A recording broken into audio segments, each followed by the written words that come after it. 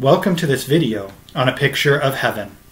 It is important for believers in the Lord Jesus Christ to meditate on heaven, because being confident of and excited about where we are going will affect how we live our lives in the present.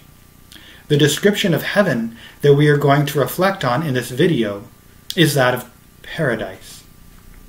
Now, when you hear the word paradise, you may think of it as being synonymous with heaven, and in a sense it is.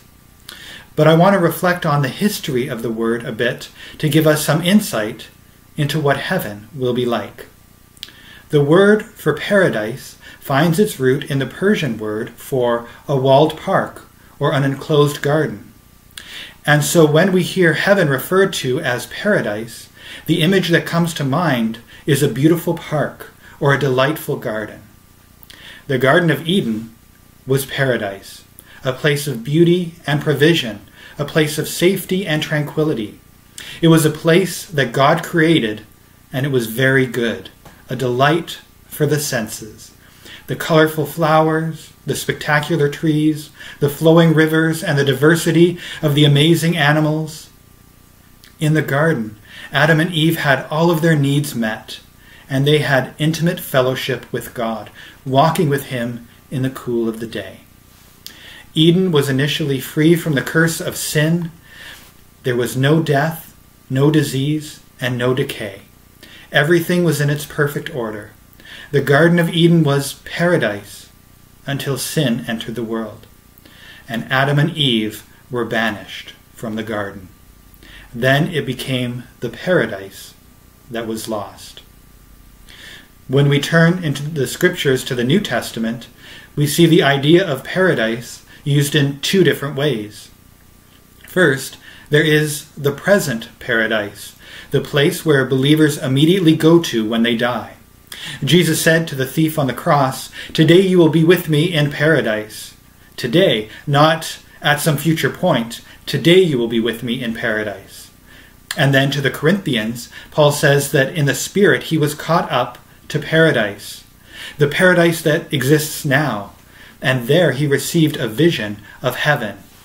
There is a present place, a paradise, a place of glory and blessing, and the presence of the Lord that believers go to, that God's people go to when they die. But the Bible also speaks of the eternal hope, the new heavens and the new earth, and this is also described as paradise.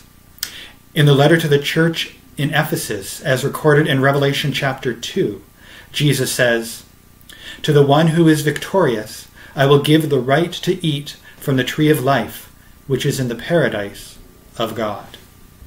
And Jesus says that those who faithfully endure will have the blessing of being in God's paradise, in the beautiful garden, in the marvelous park created by God, and there they will eat the fruit of the tree of life.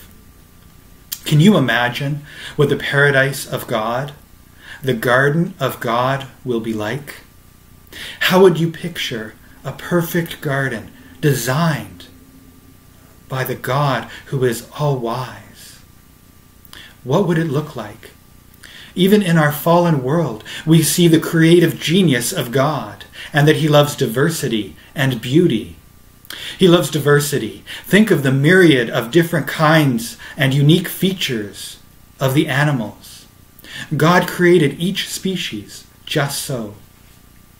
God loves beauty. He created a world with spectacular sunsets, peaceful lakes, and majestic mountains.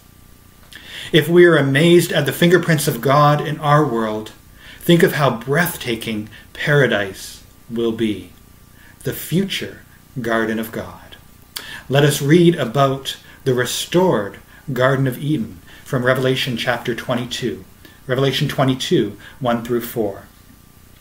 "Then the angel showed me," and that's the Apostle John writing, "Then the angel showed me the river of the water of life, as clear as crystal, flowing from the throne of God and of the Lamb, down the middle of the great street of the city.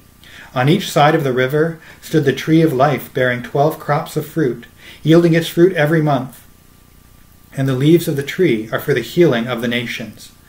No longer will there be any curse, The throne of God and of the Lamb will be in the city, and his servants will serve him. They will see his face, and his name will be on their foreheads. And there, John gives us a glimpse of the paradise that is to come. And it will be amazing.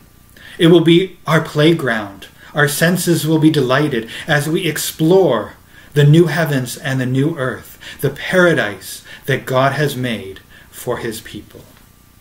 Well, let us turn to the Lord in prayer as we close this video. Our Heavenly Father, we thank you for the future hope that we have.